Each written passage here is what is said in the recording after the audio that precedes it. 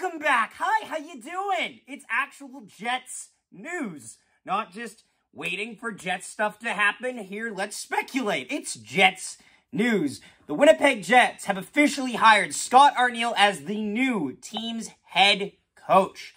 This happened a lot quicker than I thought it would.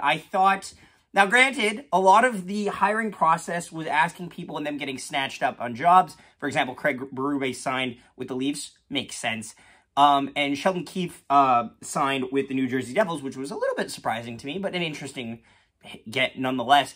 There was a couple guys' names who are still out there, obviously. Todd Nelson still is coaching the Hershey Bears right now, and they are having great success in the AHL playoffs as of this point.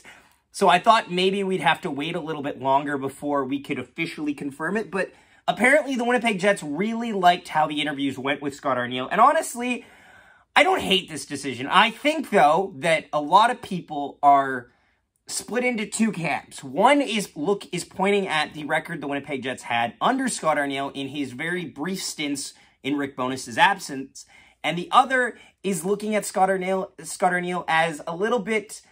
He has a little bit of a tempered past, shall we say. Mike Commodore has been very vocal of him and his disdain for him. I believe Brandon Dubinsky's the other one that was extremely vocal of him in his time as brief stint as Columbus's head coach. And a lot of people also see this as the not, I don't want to say the not sexy option, but the whole wheat toast type of option. The less exciting option. And you know what? I see both perspectives on that. I really do. Scott Arniel by far was the safest option on the board for the Winnipeg Jets, as it would have been just an internal promotion, much in the same way that Dave Lowry was an internal promotion from Paul Maurice. Oh boy, I scared you there, didn't I? That being said, I don't think Scott Arniel... There are things that Scott Arniel will have to change, obviously. The power play and penalty, special teams for one, has to completely needs an overhaul. I don't think the defensive structure needs to change. I think the defensive players do, but that's on management's job, not on coaching. Coaching is working with what you get. Management is getting the things so people can work with good things.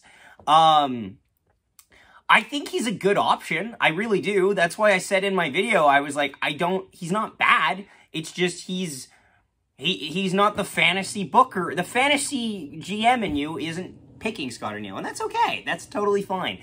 I think that Scott Arniel is going to do fine, good. I think Scott Arniel is a great choice for the Winnipeg Jets. I think he is going to motivate them, and if he doesn't, I also think that Scott Arniel has a short leash. I'll put it this way. I think the Winnipeg Jets organization has been a little bit panicking, especially based on the quick in-out of their playoff aspirations this year, especially with a deeper team and a deeper roster and better performances throughout the season. I think Scott Arniel has a 1 to 2 year leash on this team, and that's it. And it could be worse if this team spirals. I don't want them to, but I'm just going to throw that out there. That being said, we can't get too far ahead. We have Scott Arniel now. And Scott Arniel, honestly, is a coach that demands a lot from his team. And if that means holding players accountable, and if he holds those players accountable even if they're talented, when they do not perform, I will enjoy Scott Arniel's tenure as the head coach of the Winnipeg Jets. Because the biggest criticism for Rick Bowness was, A, goal scoring was down, which... yeah, that definitely needs to be addressed. And 2, not holding players accountable when they aren't performing at an elite level. And that will be the 2 main things that Scott Arniel will have to improve. Overall, solid hire. Solid hire. If you wanted me to give a grade from an F to an A grade, he gets probably just a B. It's just a B grade. It wasn't stellar. It wasn't going to rock my world. But to be honest, a coaching decision rarely ever does. Thanks so much for watching, guys. Hope you're having a great day. And we'll see you next time. Please comment down below, actually.